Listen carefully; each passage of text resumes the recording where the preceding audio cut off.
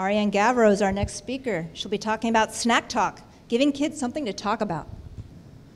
So when was the last time that you experienced one of those lengthy, awkward, uncomfortable pauses over a meal? You've had this experience, right? Sitting across the table from someone or with a group of family or friends and not really having anything to say. Maybe this was dinner with your in-laws or a holiday meal, a bad date. We've all had this experience, right? Meal times are naturally a social routine, and when conversation lacks, it can get awkward. So let's shift our thinking to preschoolers, who are certainly awkward but in their own adorable way. As a teacher running a program for young children with autism, I noticed that meal times were an especially difficult part of the day.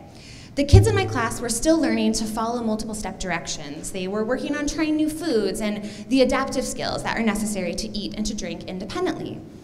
And because everybody in the classroom had autism, social communication was especially hard.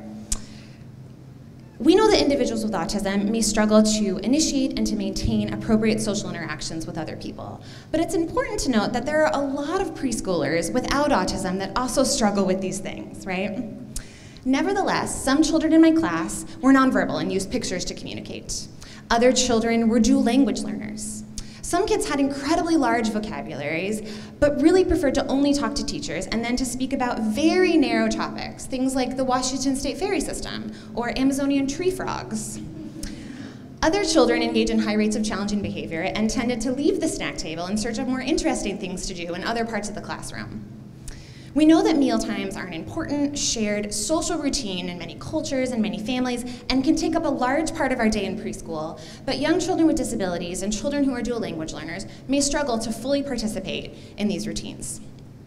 We know that the natural structure of kids seated around a table can lend itself to some lovely and meaningful interactions for kids without disabilities, but some of our kids in these preschool classrooms may struggle to participate in these meaningful conversations. And as a result, kids can miss out on crucial opportunities to develop relationships, to build friendships, to build community, and to be seen as full members of a group.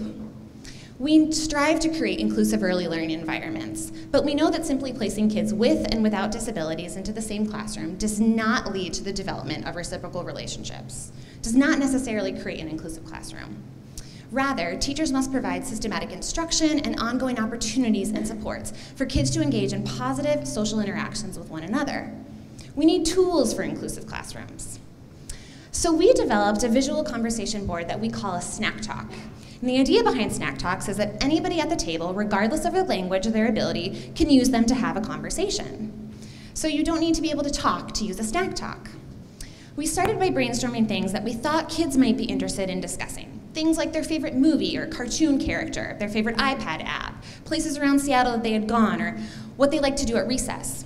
And snack talks always start with a question at the top, like, who is your favorite character in Moana? Or what do you like to play outside? And then 9 to 12 images below. Now, instead of verbally responding or asking a question, kids can point to interesting images on these visuals and have a conversation with their peers. With these visuals, with snack talks, kids can have a conversation without requiring spoken language. Snack talks give kids something to talk about. Now, we've studied their use in preschool classrooms serving kids with and without disabilities, and our data demonstrated that when these were available, kids talked more to one another and less to their teachers. They initiated more conversations and they responded more to their friends. They also engaged in fewer instances of challenging behavior and they stayed at the snack table longer. And we've presented these findings in conferences and in parent groups, and we've had parents modify the idea of a snack talk and create placemats for their children to use at home. Teachers have cut out images from school supply catalogs when printing and lamination weren't available in their buildings. We even had one resourceful teacher had her students create their own snack talks as part of an art activity for use in the classroom.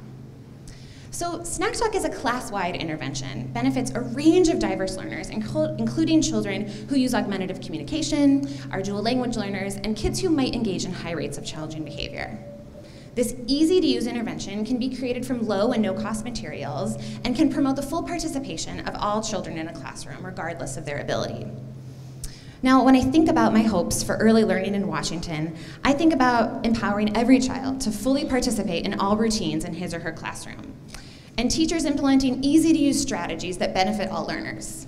I think about kids developing meaningful relationships with one another through their shared interests.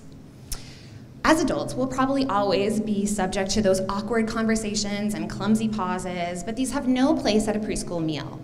With Snack Talk, mealtimes can go from a required routine to a lively, inclusive, and dynamic activity when everyone can participate. Thank you.